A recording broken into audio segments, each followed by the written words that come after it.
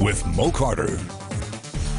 Ever since he held his first football as a youngster, Fyffe running back Payton Anderson always wanted to be a Division I college football player. Well, today, Anderson's dream came true, and he's heading to the SEC. The Fyffe High School gym is usually decked out in red and white, but today there were shades of blue and orange as Anderson put the pen to the paper, signing with Auburn. Now, as of now, Anderson will be a preferred walk-on, but eventually could work his way into a scholarship because Gus Malzahn wants him to work out and compete for an H-back slot. Well, he told me that he's wanting me, as far as I know right now, he wants me at H-back. And he said, you know, once I get there, if I don't like it and I don't, you know, that ain't where I want to be, he said, just come tell him. He said he'll change me to defense. He can find me a spot on defense, and that's where I'll be too if I like that.